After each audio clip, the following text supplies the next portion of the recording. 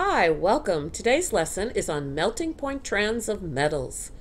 We've already talked about the melting and the boiling point trends for many organic compounds when we did the lab called Strengths of Attraction, and now we're going to look at what happens for the melting point trends of metals.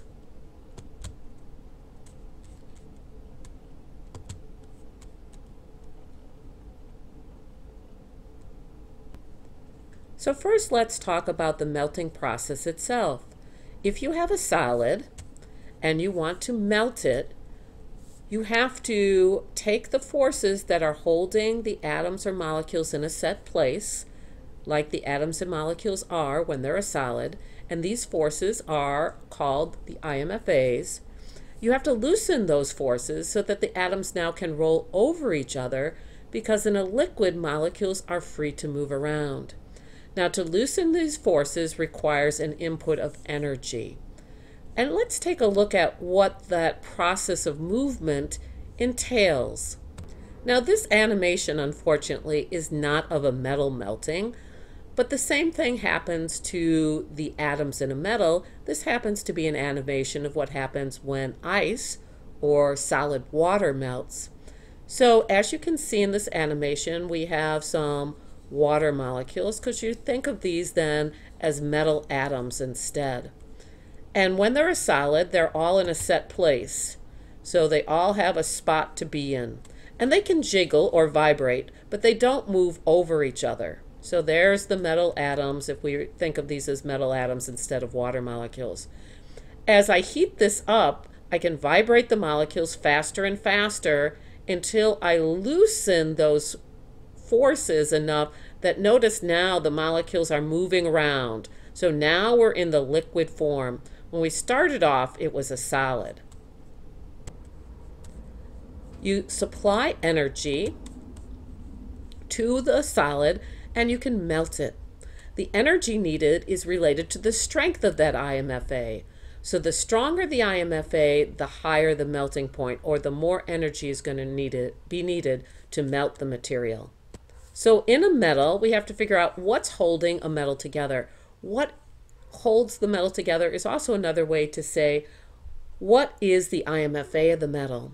Well, the IMFA of a metal is due to the nuclei, that's our many nucleuses, holding onto a joint sea of electrons. So hopefully you remember that metals are held together by a sea of electrons.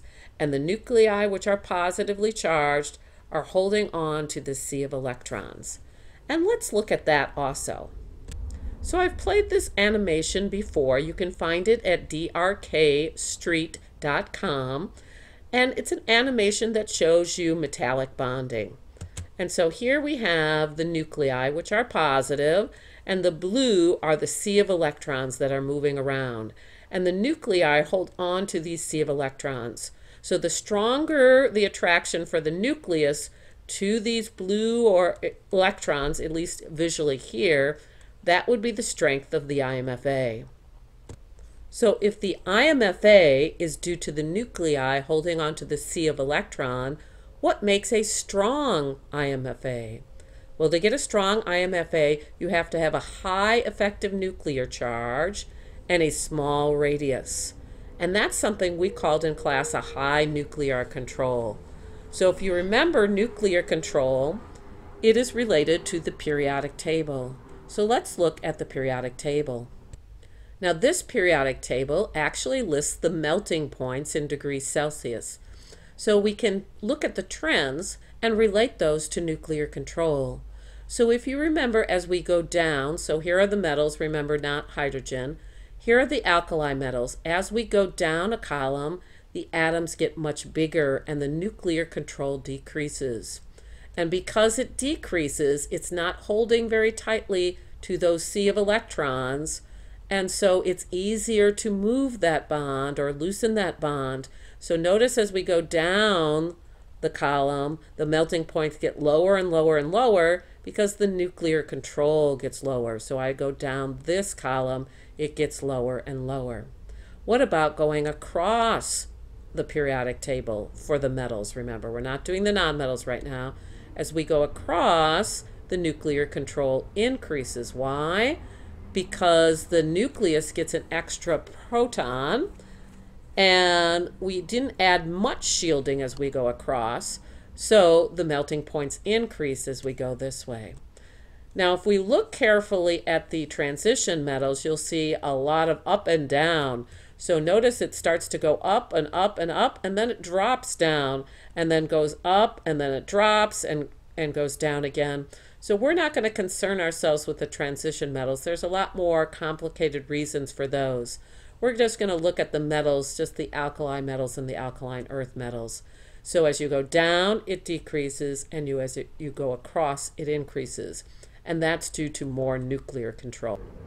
So let's sum that up. What is the trend for melting points for metals, at least the alkali metals and the alkaline earth metals?